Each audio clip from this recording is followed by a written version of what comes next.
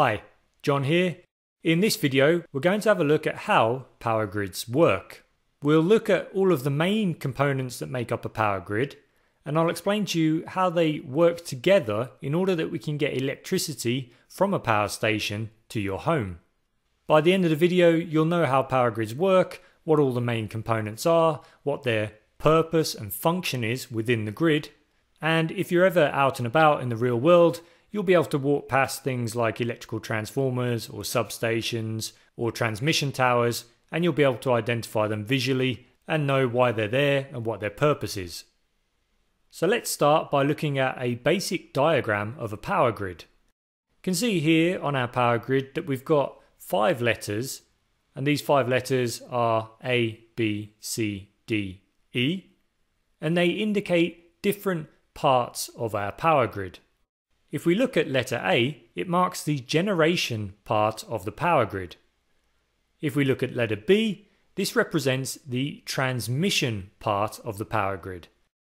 Letter C is the distribution part, and letters D and E represent our end consumers. Generally, when we're talking about power grids, we split it into 3 main sections: generation, transmission, and distribution. If you want to talk about letters D and E, then we'll simply refer to them as the consumers. I suppose you could call it the consumption part of the power grid. You can see on the diagram that we've actually got some transformers and substations between the letters. We've got a power transformer, transmission substation, and distribution substation. Don't worry about those too much now. I'm going to explain to you what transformers are used for and why we have substations, etc. a little bit later in the video. So let's go to letter A first, generation. Now don't be fooled by the name. We refer to it as power generation and the power generation industry, but we're not actually generating any power. The power that we're referring to is electrical power, and it's not possible to create or destroy energy, and therefore it's not possible to create or destroy electrical power either. If you want to get technical, this is actually called the first law of thermodynamics, also known as the law of conservation of energy, and it simply means that we can transfer energy from one form to another, but we cannot create or destroy it. So in order to get the energy that we're going to put into our power grid, we're going to need to find another energy source and then convert that energy source into electrical power. Now there are various ways of doing this. If we're burning coal, then we burn coal within a furnace. We release the chemical energy that the fuel contains. We turn it into heat. We transfer that heat to water. The water gets heated up and turns to steam. We put the steam through a steam turbine. The turbine rotates and we transfer the mechanical motion, that is the mechanical energy, you can also say mechanical power, to a generator. Now this generator is actually what they refer to as a synchronous 3-phase generator, at least 95% of the times in the power industry that's what it will be. And the generator converts the mechanical power that it's getting from the steam turbine into electrical power. So we started with chemical energy that's contained within a fuel, and we burnt it and we turned it into, in the end, electrical power. If we're looking at a hydroelectric power station, we'll take the pressure energy or potential energy, we'll take the kinetic energy, and we'll harness this by letting it flow across a hydro turbine runner. The runner rotates, and then we pass this mechanical motion or mechanical power onto our generator, and the generator turns that mechanical power into electrical power. So there are a number of different ways in order that we can harness different energy sources in order to get our electrical power. Those are just 2 common ones. A wind turbine is much the same. We're just taking rotary motion and using that to rotate a rotor in a generator. So now that we've generated our electrical power, I say generated, but I suppose we really should say converted.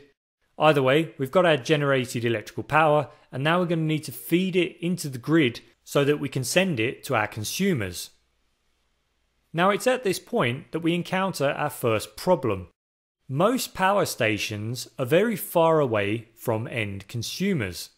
If we were to lay a cable or an electrical conductor from our power station to our end consumers, and let's just imagine for a moment that our end consumer is 20 kilometers away, well, we're going to encounter losses due to the resistance of our electrical conductor and also due to the heat that's generated as electricity or electrical current, that is amps, flows through our conductor. This wouldn't be such a big problem if we could have a very large conductor, but unfortunately having a very large conductor that stretches across 20 kilometers of land is not very practical. So we need to go back and have a look at why we've got such large losses whenever we dispatch power over a distance.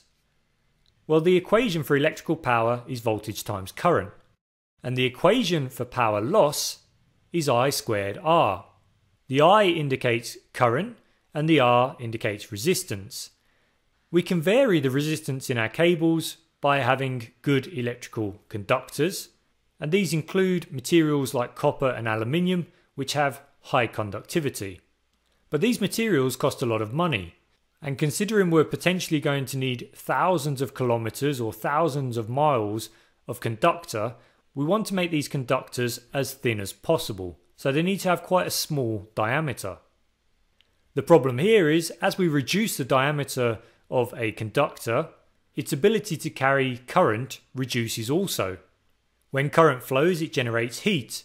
If we have a very thin conductor and a very high current, the current will simply melt the conductor. So how do we reduce the current? Well, we can reduce the current by increasing the voltage. Power equals voltage times current, or P equals V multiplied by I. So if we increase V by a factor of 10, then I has to reduce by a factor of 10. That has to occur because if we want to balance both sides of the equation, the power out has to remain always the same. That means if we increase the voltage, we have to proportionally decrease the current. So we need to increase the voltage, that much we know. And if we can do that, we'll reduce the amount of heat that's generated as current flows through our conductor. That means we can have thinner or smaller diameter conductors, which is ultimately going to save us some money. But the other large benefit here is that power losses are represented by P equals current squared multiplied by R. So power loss equals current squared multiplied by resistance. So the big number here is current. On this example here, you can see that if we double the current and make no other changes to the equation, we quadruple our power losses. That doesn't happen if we double our resistance value. So our priority, if we want to reduce power losses, is to reduce the value of current. And we can do this by increasing the voltage. So to recap, in order to have smaller conductors, which ultimately saves us money because they can be much thinner or have smaller diameters than larger conductors, and in order to reduce our power losses, mostly due to the generation of heat, we need to reduce our current level as much as possible. How are we going to do that? This is why we have electrical transformers. People underestimate just how important electrical transformers are to our daily lives. You may think that they're not that important, and perhaps you may think you haven't seen many of them around before.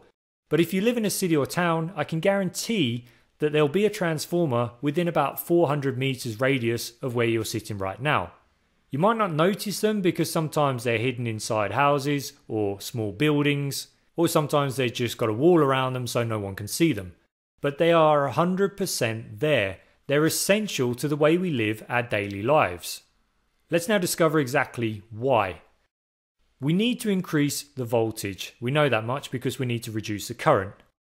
Transformers work on the principle of electromagnetic induction, and this states that every conductor that has current flowing through it creates a magnetic field. If we take a conductor and we wrap it into the shape of a coil, and then we take another conductor and place it nearby, we can actually transfer current from one conductor to the other without them ever physically coming into contact with each other. Electricity and magnetism are linked. That means if one of the conductors is connected to a power source an electrical current is flowing, the magnetic field that surrounds that coil is going to have an impact on the other coil nearby. What's really interesting though is this only works with alternating current. The magnetic field has to be constantly changing in order that we can induce voltage in our other coil. The coil that's connected to the main power supply is referred to as our primary coil. The alternating current that is flowing through that coil creates a magnetic field that expands and contracts as the current flows back and forth through the coil. This induces voltage in our secondary coil. In this way, we can transfer current from our primary coil to our secondary coil without them ever coming into contact with each other. As current flows back and forth on our primary coil, the magnetic field increases and decreases, and that causes current to flow back and forth in our secondary coil. In electrical transformers, we actually mount these coils onto a big block of steel. The big block is called the transformer core, and although it looks like a solid piece of metal, it's actually made up of a lot of thin laminate sheets which are either glued or clamped together. The reason we have the core is just to focus the magnetic field from the primary winding to the secondary winding. The core makes the transformer a lot more efficient. What's really fascinating is if we add more windings to the secondary side of our transformer, we can increase the voltage. If we reduce the number of secondary windings on our transformer, we reduce the voltage. Remember, we want to increase the voltage in order that we can reduce the current and reduce our power losses. So transformers that are installed directly after power stations have many more secondary windings than primary windings. This allows us to increase the voltage. Transformers that increase voltage are referred to as step-up transformers, and transformers that reduce voltage are referred to as step-down transformers. The transformer directly after a power station is called a generator step-up transformer, or GSU for short. Once we have increased the voltage, we're going to send our electrical power to a substation. This is usually some type of open air switchyard, and then we're going to feed that power into our transmission lines, and these lines are held by our transmission towers. Transmission towers have a very unique shape, they're often very tall, and there's a good reason for this. The electrical conductors that are used on our transmission lines are not insulated. In your home, when you have an electrical conductor like a copper cable, for example, you're going to have a sheet of plastic or rubber around that cable, and that is what insulates the cable and stops the electrical current from shorting out by going to ground.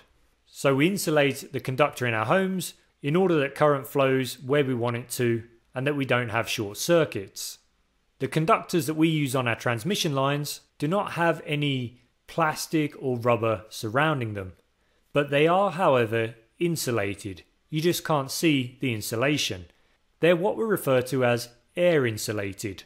And the reason we have to hang these conductors on a large tower is because air is not such a fantastic insulator that we can leave the conductors hanging around 1 meter above the ground. If we did this, the air surrounding the conductor would be ionized to such a degree that we would get an electrical arc from the conductor to ground. This arc would look like a large spark. So we hang our conductors high above the ground so that there is a large air gap between the conductors and ground. This gives us a large amount of air insulation. Not only that, but it keeps the transmission lines well out of the way of the general public, because we don't want people driving into our transmission lines or accidentally flying a kite into them and causing a ground fault. It's not good for the power grid, and it's definitely not good for the person holding the kite. Although we've insulated our transmission lines from the ground, we also need to insulate them from the tower itself, which would act as a very efficient conductor if our transmission lines came near or touched onto the tower itself. To ensure this doesn't happen, we hang our transmission lines from the tower using insulators. Insulators allow us to bring the transmission lines to the tower without bringing them too close to the tower. Initially, when we generated electrical power using our generator, we may have had a voltage of 20,000 volts. When we reach the transmission stage, we may have a voltage of 130, 230, 340, 500, or even 765,000 volts. That is a lot of volts, especially when you consider in your home you may use 220 volts or 110 volts. So we've massively increased the voltage in order to reduce our transmission losses and in order to be able to reduce the size of our conductors. We're now distributing our power across potentially hundreds of kilometers or miles before we reach the next part of the power grid. Once again, we reach a substation. Substations contain all of the equipment we need in order to reduce and increase voltage. Not only that, but they allow us to separate various parts of the grid from each other. This means we can protect different parts of the grid from each other, so that if we have things like lightning strikes or power surges, we can isolate certain areas of the grid rather than have a complete blackout. Substations are critical if we want to ensure that the machinery and the components that make up the power grid are as protected as much as possible, so that we can increase the reliability of the grid.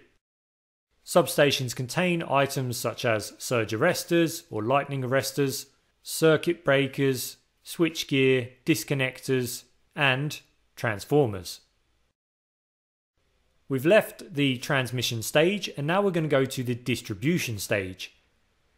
We don't want to send electrical power to our end consumers at 765,000 volts. They're not going to like that very much at all. So we'll reduce the voltage using a step-down transformer.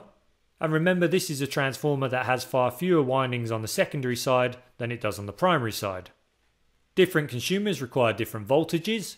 Industrial plants, for example, may require voltage to be delivered at 30,000, 20,000 or 10,000 volts, depending upon the application of the plant. Large office buildings and hospitals will require lower voltages, and by the time we reach the general consumer living at home, they're going to require voltages of 380 volts, 240 volts, or even 110 or 120 volts. Because there are multiple consumers requiring multiple voltage levels, we're going to need multiple transformers, and each specific transformer is going to cater for one specific voltage level. Now that we've reduced the voltage to quite low levels, it's essential that we deliver that electrical power over as short a distance as possible. And this is the reason why, if you're living in a city or town, a transformer will be located nearby. So you now know how we get electrical power from our power generation source, which may be a coal-fired power station, perhaps a series of wind turbines or a hydroelectric power plant, etc. And how we transfer that electrical power to our homes, even though our homes may be miles and miles or kilometers and kilometers away from the power source. If you want to learn more about engineering, then be sure to check out our website. We've got over 25 hours of engineering video tutorials, and we cover everything from diesel engines to valves to pumps to power stations. If you think that sounds interesting, then check out the links in the video description area. If you enjoyed this video, then please do like it or share it on social media. It really does help us out. And don't forget you can subscribe to the YouTube channel. Thanks very much for your time.